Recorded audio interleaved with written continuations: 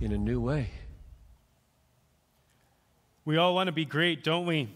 I remember at the end of junior high, my leg muscles seemed to grow exponentially, and I was really strong and really fast. And I was really good at track and field, short distances. And for some reason, I got it in my head, well, I'm so good at this, let's take the show on the road, and let's go do some cross-country running. If I'm good at that, I must be great at this as well.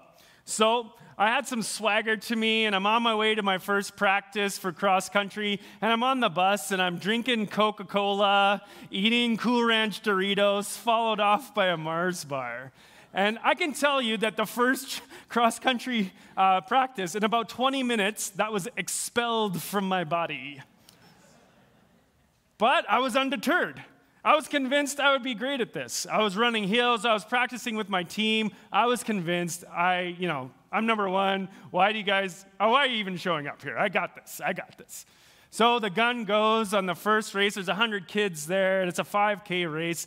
And I'm in the lead for like 800, more like 600 meters, maybe the first 400 meters. And then slowly start fading towards, not quite the back, but the back. I hit a wall all the way there, and by the end of it, there was a 3 or a 6, or maybe it was a 6 and a 3 in front of my name, and they wanted to hand out participation ribbons. I'm like, I don't want no participation ribbon. Stuff it down your throat, forget it. I'm here to be great. Have you ever felt that way? What is that? Where does that come from? Why do we listen to this so-called successful people? Why do we have this thing today of social media followers, right? It's all about the viral videos and followers and likes. In our day and age, there's a thing called an influencer, and that's a thing in a career now. And they make way more money than any of us, right? That's our world. Create some fame. If you're a sports person, the GOAT is often a conversation, right? And that means the greatest of all time. It's always online. They're always talking about this. Who is the greatest of all time? And even Canadian hockey players. We love hockey here in Canada. They always want to make the gold medal game, but if they lose, what happens? Some of them, all of them are crying, and most of them refuse to put the silver medal around their necks. What is that? Right? They're the second best team in the world. But they're like, no, get it off me. Isn't that interesting? Where does this come from? I know for me, this idea of feeling invisible drives it a lot of the time. I think there's this feeling of being invalid or wrestling with that. Unless we prove our value and our validity, we don't feel it. People want to be seen as great, and it seems like they'll do just about anything to prove it. Now, is this just a 2023 issue? I think it's very prominent in our hyper-individualistic culture here today. But I don't think it's exclusive to this time. I think it's a human issue. In fact, the ancient world was asking the same question and wanting the same thing, and we're going to look at that today. And we're looking at our series in the Gospel of Mark, and we're going to talk about this idea of greatness. And just to start by saying point blank up front, I believe that Jesus Christ is the greatest human that's ever walked the face of the earth. There's no dispute there. But I want you to know that Jesus actually said there was someone who was dripping with greatness. There was a man, John the Baptist. And we're going to look at his life today. And we're in our series in Mark. Mark is very concise and precise and short with his language. So the story of John the Baptist is in Mark 1:1-8, and Mark 6:14-29. But we're going to focus in on his story in Matthew and John because it helps fill in a lot of the things that we want to talk about here today. Listen to what Jesus says about John the Baptist in Matthew chapter 11, verse 7. As John's disciples, so John the Baptist himself had his own disciples. As they were leaving, Jesus began to speak to the crowd about John. And here he's speaking to the crowd. What did you go out into the wilderness to see? Right? They heard about greatness and they wanted to go see it. A reed swayed by the wind? If not, what did you go to see? A man dressed in fine clothes? No, those who wear fine clothes are in king's palaces. Then what did you go out to see? A prophet? Yes, I tell you, and more than a prophet. This is the one about whom it is written, I will send my messenger ahead of you, who will prepare your way before you. Truly I tell you, among those born of women, here it is, there has not risen on anyone greater than John the Baptist. Friends, this is a stellar endorsement, right? We want the greatest person to give us the greatest endorsement about our greatness. That feels good. I think we want that. We want that acknowledged. And this is what happens for John the Baptist. Now, there's lots said about him in the scriptures, and I'm just going to highlight his resume a little bit here for you. See, he was born after an angel appeared to his dad, and the angel told his dad that they were going to have a kid because they couldn't have kids. They were barren. They couldn't have it, a baby. So his conception was miraculous. And after the angel spoke to his dad, that's what happened. He was born. And the angel actually spoke the name to his dad, Zechariah, that you're to call him John. And normally the family name would continue on, but not in this situation. And then there's a story as we lead into Christmas. We're not going to talk about it today, but where John is in the womb, and Mary, who is pregnant with Jesus, shows up to talk to her cousin Elizabeth. And when John hears the voice of Mary, he's filled with the Holy Spirit in the womb and starts doing backflips because he's filled with the Spirit of God and he's excited about what's going on here. That's kind of crazy, right? That's unique. So God set him apart from birth. And I just picture this hairy man who wore camel skin for clothes and ate locusts and honey. The scripture tells us about that. Can you imagine the family photos, right? Elizabeth and Zechariah all prim and proper, and then there's John, all hairy, scraggly hair, locusts hanging from the honey in his lips. That's what I'm picturing. And he's special, and he's Jesus' cousin. And I don't know about you, but if I'm close to the guy, right, I'm like, yeah, that's my cousin. And I'm telling everybody about it. I'm name dropping. Have you ever done that? All of this, yet, was John the Baptist the greatest? You see, the people in his time are asking him the same question. Are you the greatest? Are you the one? John chapter 1, verse 19. Now, this was John's testimony. When the Jewish leaders in Jerusalem sent priests, see, even the Jewish leaders are sending messengers to find greatness out. They sent priests and Levites to ask him who he was. He did not fail to confess, but confessed freely, I am not the Messiah. They asked him, then who are you? Are you Elijah? Right, we just sang about the days of Elijah. Elijah is a prominent Old Testament prophet. He said, I'm not. Are you the prophet? He answered, no. Finally, they said, who are you? Give us an answer. Are you the great one? What do you say about yourself? That's quite the question for us today, even, and in our culture. What do you say about yourself? How did he answer? Verse 23, John replied in the words of Isaiah the prophet, so he responds with somebody else's words. I am the voice of one calling in the wilderness. Make straight the way for the Lord. Are you the guy? And he's like, no, I'm not the guy. Are you the one? I'm not the one. In fact, in other places, he says, I'm not even worthy to tie up the one's sandals. I'm just a voice talking about the guy. Who is it then? If you're not even worthy to tie up his sandals, who is it? You see, from the human side of things, John he could have clung to his own greatness. He was a special guy, really, really special. It's interesting, though, when you read about his life, he's not impressed by himself or concerned about this kind of thing. But shouldn't he have made like a YouTube channel to live stream all of his sermons so that people would see who he was? Nope. He made no claim to fame about his own greatness. John the Baptist was never concerned about these things, never preoccupied with himself. Why? He was caught up in the greatness of someone else. Why?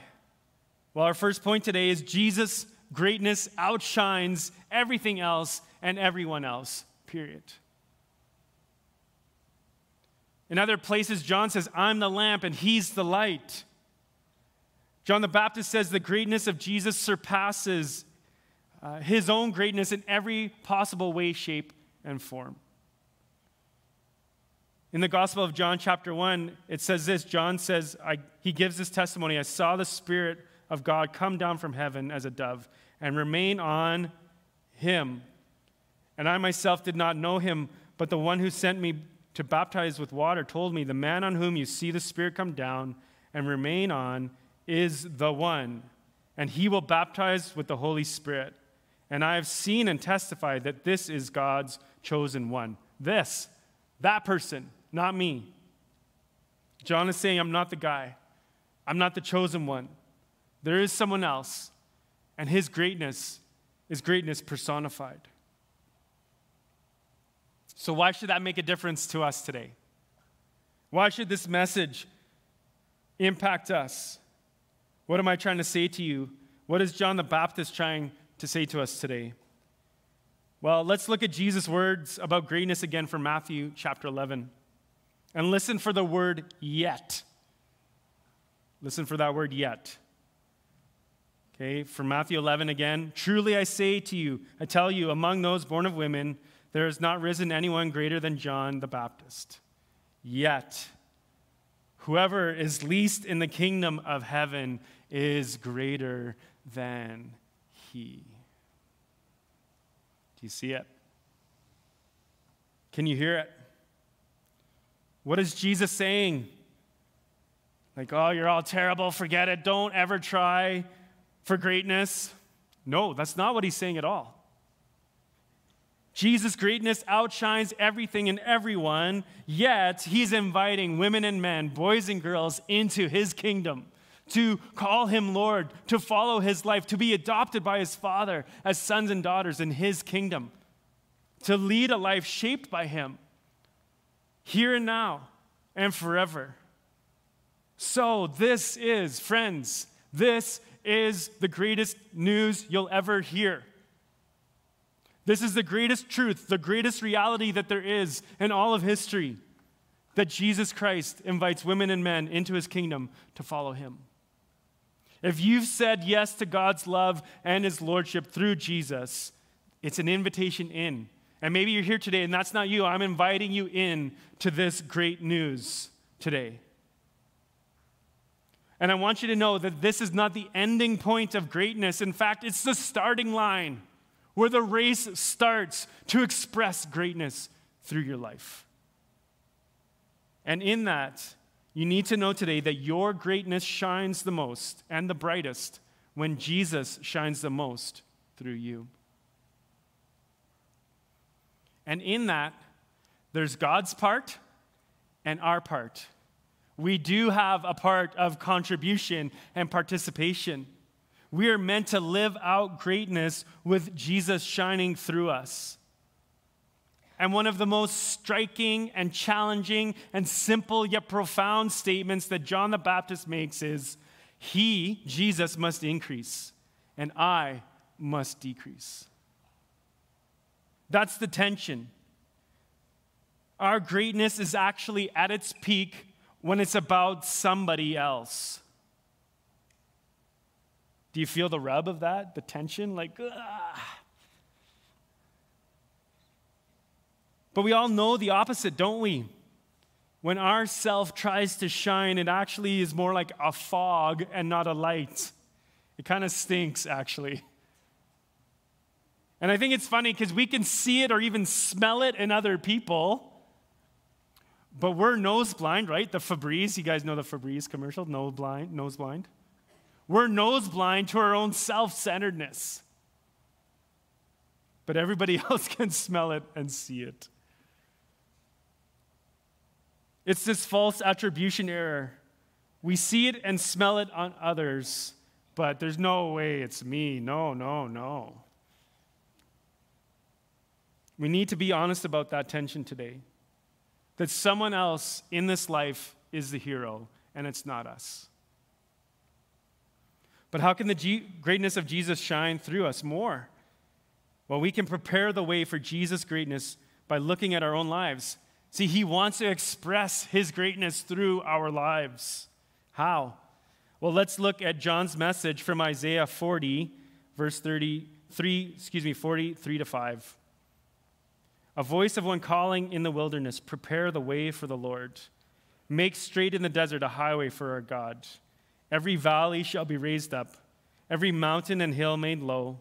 The rough ground shall become level, the rugged places a plain. And the glory of the Lord will be revealed, and all people will see it together, for the mouth of the Lord has spoken. We can prepare a pathway for the greatness of Jesus to shine through our lives, where we live a life where he's the hero and it's not us, where we participate and we contribute our piece of this. And I think this part in Isaiah helps us to figure out how we can get there. It made me think of if you've ever driven from Edmonton west towards Vancouver area, and you see how they've blown through rock and they've raised things up to get the highway through. It's amazing. Friends, Jesus is coming again. His greatness will be expressed. And this is a historical thing.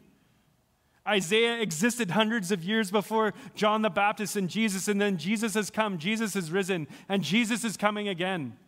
And he wants his life to be expressed through real people in the here and now, and we have to take responsibility for that. And it's an invitation, because it's happening whether we want it or like it or not. But he's saying, come, be a part of this with me. Your lives can be a part of my greatness shining. Prepare a pathway for the greatness of Jesus to shine. And how do we do that? Well, I think this message of John and the message of Isaiah can help us. Greatness comes when we bring stuff low in our lives. What needs to come low in your life today? You see, often the kingdom of the world gets expressed through the kingdom of me. So, what needs to deflate or come down or get small? Maybe it's your ego. Maybe it's money in your life. Maybe it's control, where you've got to be the puppet master of every situation and every conversation. Maybe it's fear. I know for me, like fear, I want to say to you that faith has driven my life, but I know that fear has driven my life so often. We're survival mode and chameleon mode just to get through. God doesn't want fear to be big in our lives. Maybe it's anger. And it's Father's Day weekend, and men, I think it's not just a male issue, but I think it's a big male issue. I want to say to you today that anger is a secondary emotion. And it gets big in our lives, but underneath it, so it's got to deflate, and underneath it is something else. Maybe it's shame. Maybe it's guilt.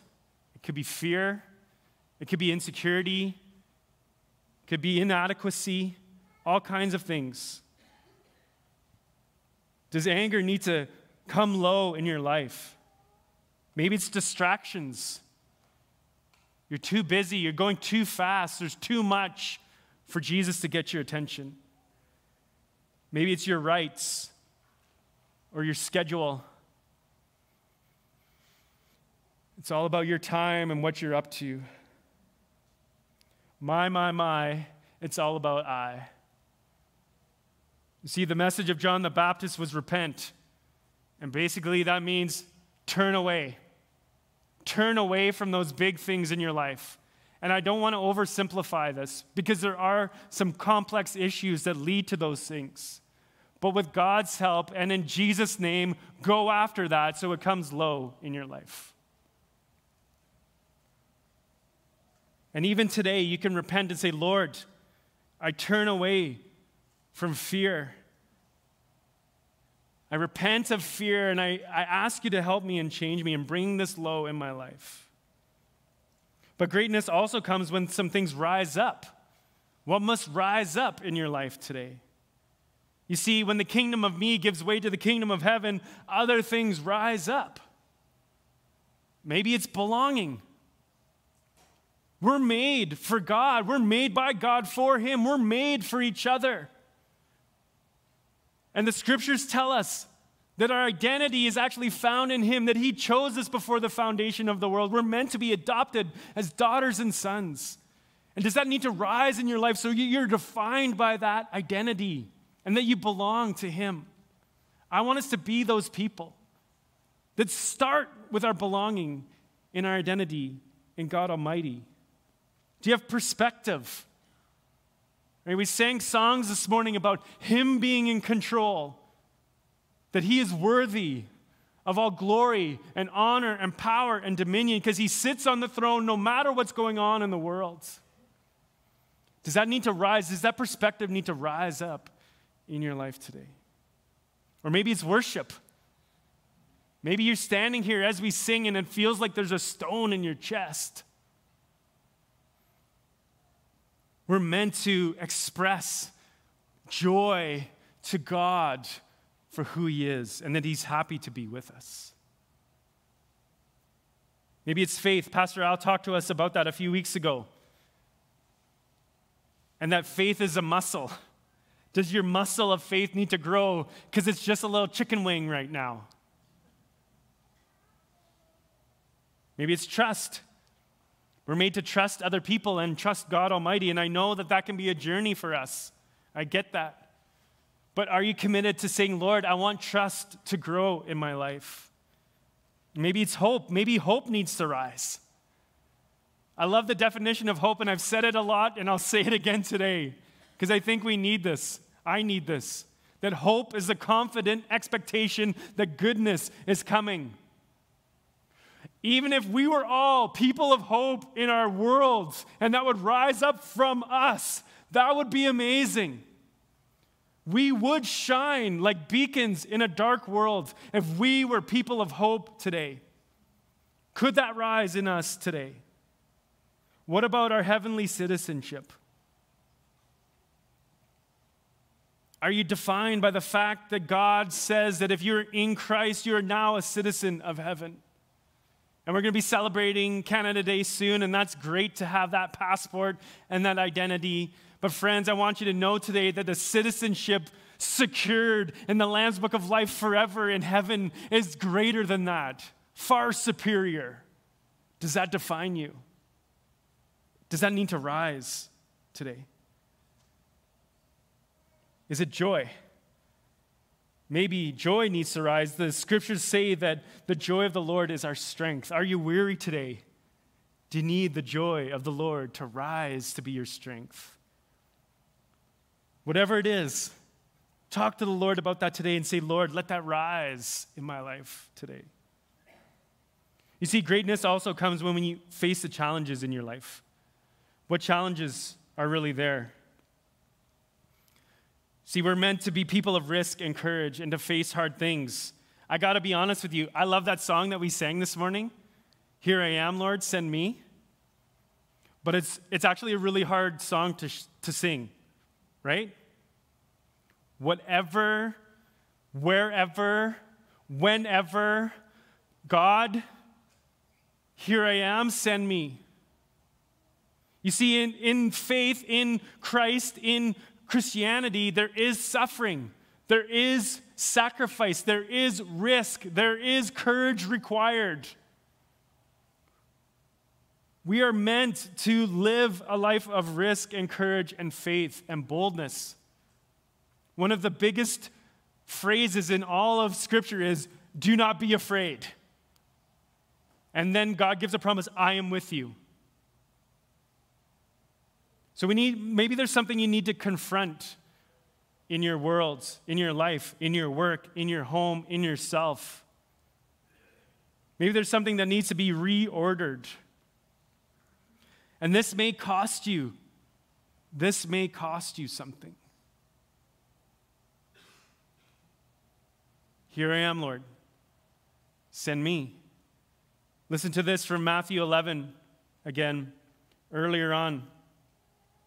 After Jesus had finished instructing his 12 disciples, he went on from there to teach and preach in the towns of Galilee. When John, that's John the Baptist, where is he? Who was in prison, heard about the deeds of the Messiah, he sent his disciples to ask him, "Are you the one who is to come? Or should we expect someone else?" As I read that, I feel the ache of John's question. Jesus replied, "Go back and report to John what you hear and see. The blind receive sight, the lame walk, those who have leprosy are cleansed, the deaf hear, the dead are raised, and the good news is proclaimed to the poor." Listen to this, verse 6. "Blessed is anyone who does not stumble on account of me." I think the question John is asking, if you're the guy, you're the chosen one, you're the one, can you rescue me? I've played my part. Can you rescue me out of prison? And the answer, it's hard to swallow. The answer was no. He played his part. Here I am, Lord, send me. And he ends up in prison. In fact, in Mark chapter 6, it describes how the crooked king who he was confronting with the good news of Jesus, who is adulterous, and his adulterous partner and her daughter plotted to kill him, and he was beheaded. John was beheaded in prison because of his devotion to the greatness of the message of Jesus. Friends, this could cause us something. We need to play our role for Jesus to shine. But it ultimately means that the one we're to risk for is greater than the risk. That we're to have courage and we're to face the hard things and play our part because Jesus is greater than our sacrifice and any suffering or situation that we'll go through. And that there's a great reward for the faithful in heaven. Verse 6, "Blessed is anyone who does not stumble on account of me." And I get it. That's tough. That feels really hard. But it's the truth. And so we want to reframe our perspective on our whole lives based on the greatness of Jesus alone. And our last point here today is greatness comes when we keep on being filled with the Holy Spirit. You see, if we're to do any of the things that I've just talked about, we need God's Holy Spirit to fill us and keep on filling us. Pastor Al talked to us about that a couple of weeks ago. And his wife Lee had a vision of a dry well. And this well at the bottom, it's like there's all this dirt and muck, and then there's dust. And we try and do this Christian life by almost like getting that stuff and getting our own greatness at the bottom of the well. But the promise of God is, I will pour out my Spirit on all flesh. I will pour out my Spirit in abundance. Remember, we had all this dry weather, and wildflowers were starting all over the place, and then this week it was just like, let's move from the drought to the abundance of the rain pouring down on us. Let's be those people. Let's be that church who's not depending on our own greatness, digging up the dirt of ourself, but inviting the Holy Spirit to fill us. He won't force himself on us, though. We need to will that will be received by us. So, will you will this? Will you ask for that? Will you receive this? The greatness of someone else actually coming into your life and then expressing himself through you. Somebody else's power, somebody else's love, somebody else's mercy and grace. We can do that again by John's message. Repent, turn from ourselves, and receive and confess we need it, and then receive the fullness of the Holy Spirit.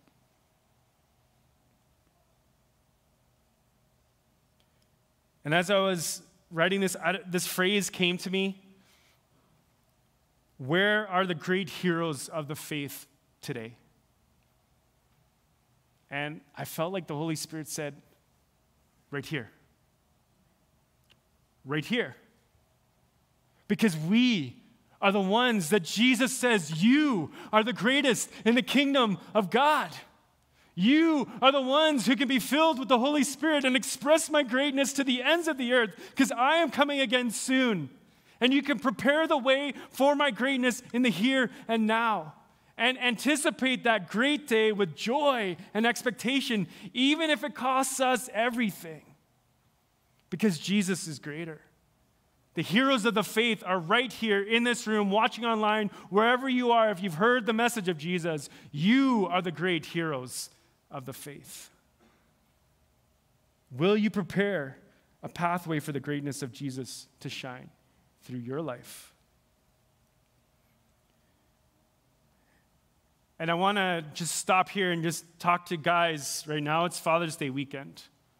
And this message is for everybody for sure. But what would it be like, men, if we just took the phrase of John the Baptist and made it our prayer today and going forward? That he must increase and I must decrease. See, that's the way of the kingdom of God. The way up is down. And I dare us, men, to pray this on a regular basis. What could it be like in our works, in our families, in the places that we have influence, if we were the ones who said, we're gonna say this, we're gonna pray this on a regular basis? And fathers specifically, what would your marriages and your families and your workplaces be like if we took that responsibility and we prayed that prayer? Lord Jesus, you must increase and I must decrease. I think God is so pleased with that prayer. And it's interesting that it's Father's Day weekend because the gift of God, the Father, is the Holy Spirit, is the Son, and is the Spirit to us. Will we take advantage and lean into the gifts our Father on Father's Day weekend has given to us? What could it be like if Heartland, the people of Heartland, said, Lord, you must increase and we must decrease? What could it be like in our homes and our relationships, our families, in our church even, as we continue to express this? I just believe that the Lord's glory would come powerfully and his greatness would shine and our community would be transformed. Let's pray together. Father, I thank you for everyone here and watching online, and I ask that you would, they would see their place in your greatness today, that the things that need to come down would come down, the things that need to rise up would rise up, that you give them fresh courage today, and that you'd fill them afresh with your Holy Spirit. I pray, Lord, specifically for men today, that we would take initiative and responsibility to pray the prayer, you must increase, Lord Jesus, and I must decrease. And then take the steps that we need to live that out as men today and going forward, Lord. God, I thank you for our fathers today. And I pray, Lord, in Jesus' name, that they would reflect you, Heavenly Father. You are the perfect Father. Lord, forgive us for all the ways that we have failed. We confess that to you now in Jesus' name. We repent of those things and we ask, Lord, that we, as fathers, would reflect you in better ways, that your Holy Spirit would fill us. And Lord, I thank you that your word says if we've seen Jesus, we've seen the Father. So I pray, Lord, for our fathers today, that they would become more like Jesus. And I bless them now in Jesus' name. Amen.